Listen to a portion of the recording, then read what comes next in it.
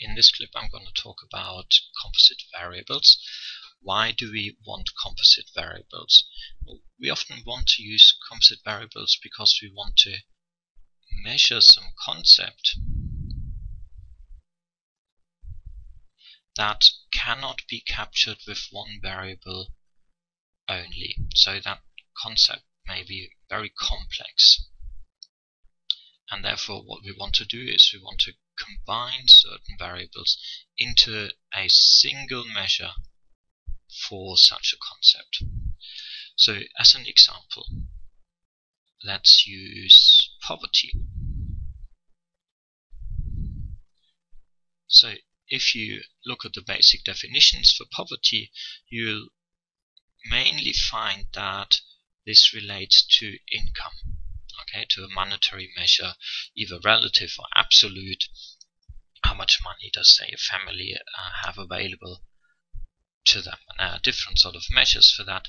But then this is possibly a quite, if not too narrow definition. For instance, I looked up, this is a site from the Joseph Rowntree Foundation, and they have a little bit of information on what is poverty, and they say exactly what I just said. There's mainly definition of relative poverty, and that refers to income, okay, relative income poverty.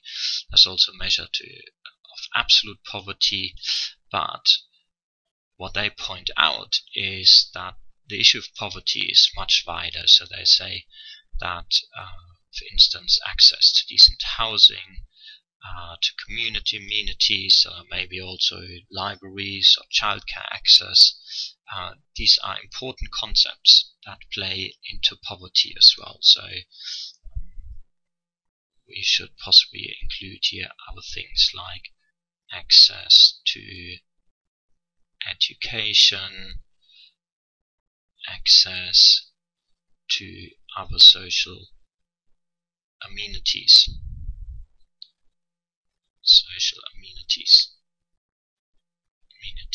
Okay, think libraries, swimming pools, perhaps. So if you think about this,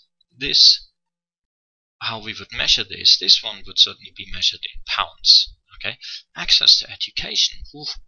There could be several measures that measure this, okay, because that may be sort of quantity, how many schools. It may also be what is the quality of schools in your area. So we could have quite a lot of different sort of units of measurements. Okay, so I just call them A, B, and C, just to indicate there may be different ones. And access to other social amenities, again, that may be measured in, perhaps the same measures as the access to education, but there may also be some totally different measure that doesn't apply to education. So this A, B, C, and D just refer to some sort of units, but certainly may be different to pounds. But we all want to combine. We want to combine all these measures here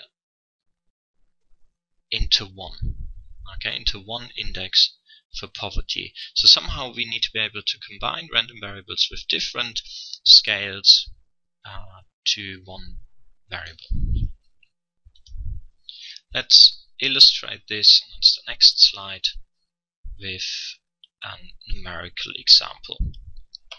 So in this example, it's actually a little bit more straightforward than the more complex one. What we want to know is what is sort of the overall achievement of a child in school, but we're going to restrict ourselves to measures of maths and reading. Okay, but we don't want to know how good is the child in maths or how good is it in reading. We want to know how good is it combined.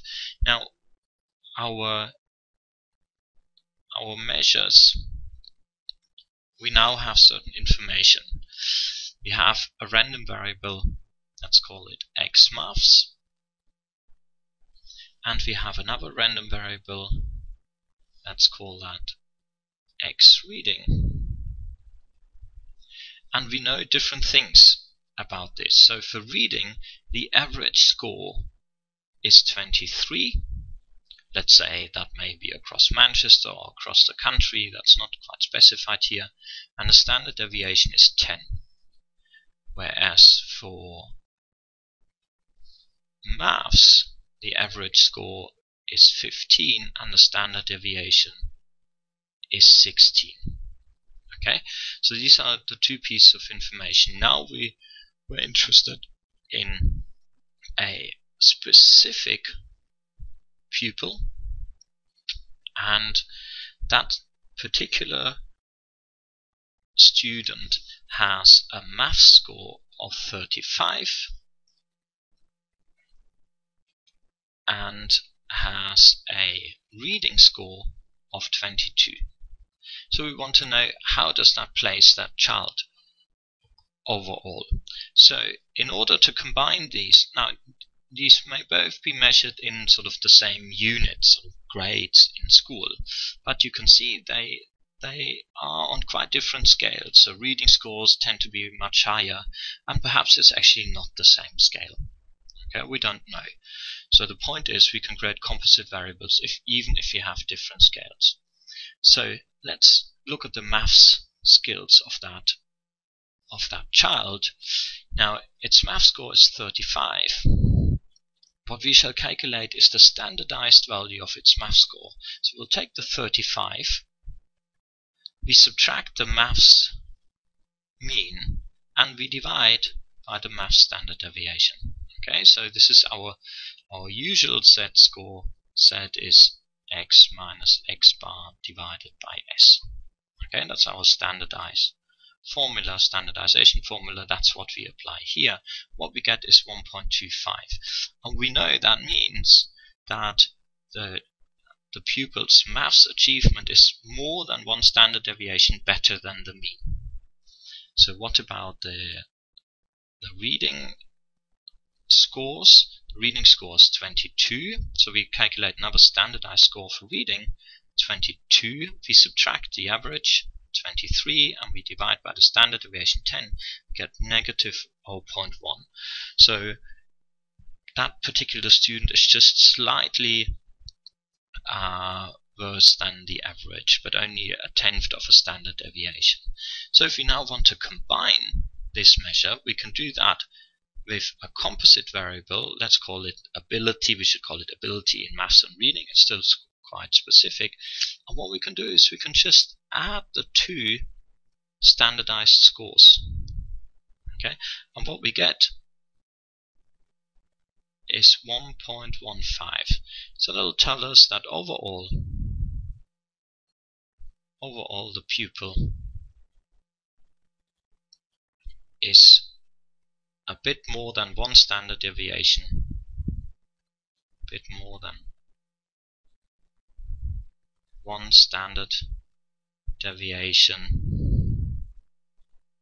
better than the mean in maths and reading. So to summarize what we have done in this example and more generically, okay, we take a range of variables and we combine these into one measure.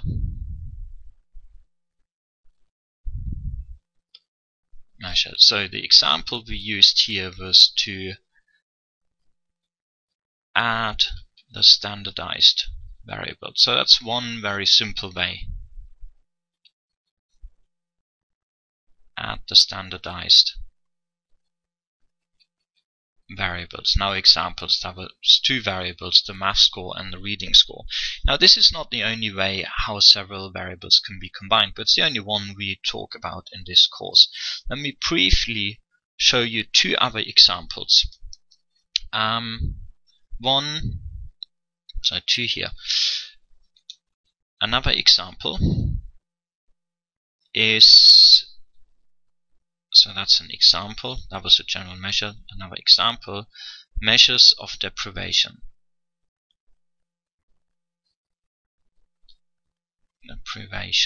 So that is when countries or organizations want to measure what sort of percentage of their population lives in what's called social deprivation.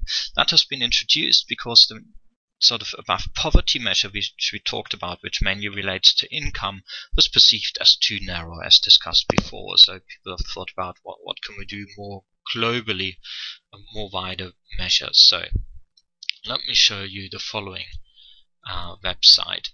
So you could look for a website.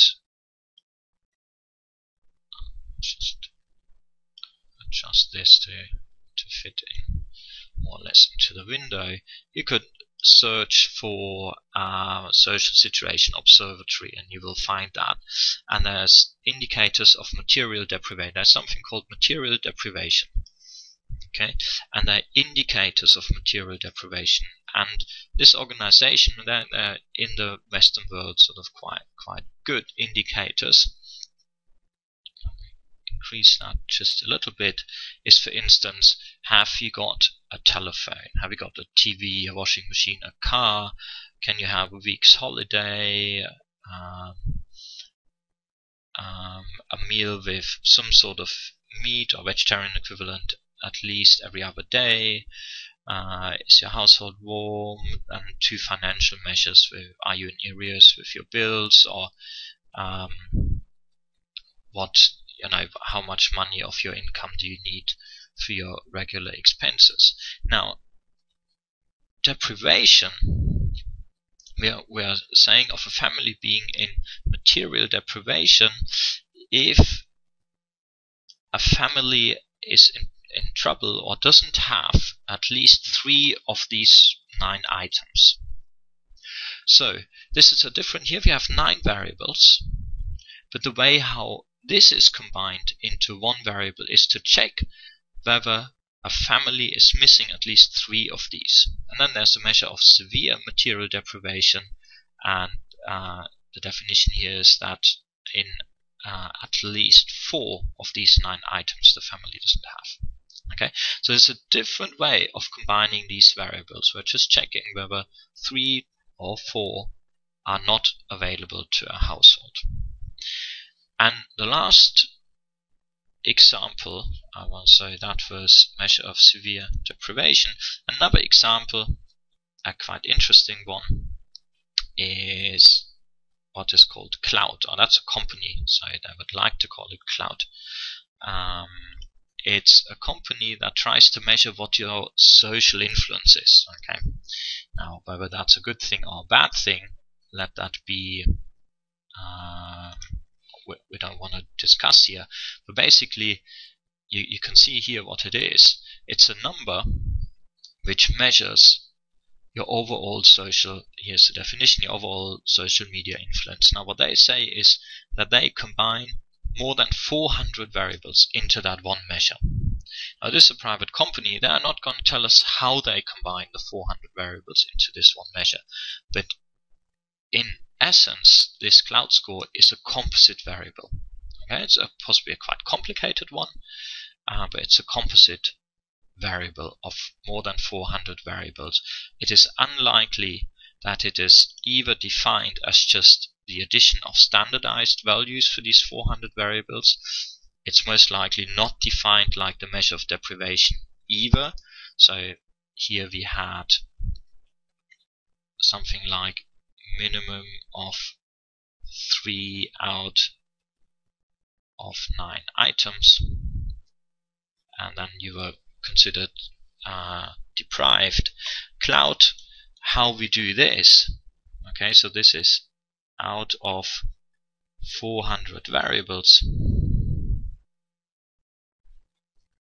but how, we don't know. Okay, so that's the secret. It's like the recipe for Coca-Cola, possibly. Okay, that's all I wanted to say on composite variables.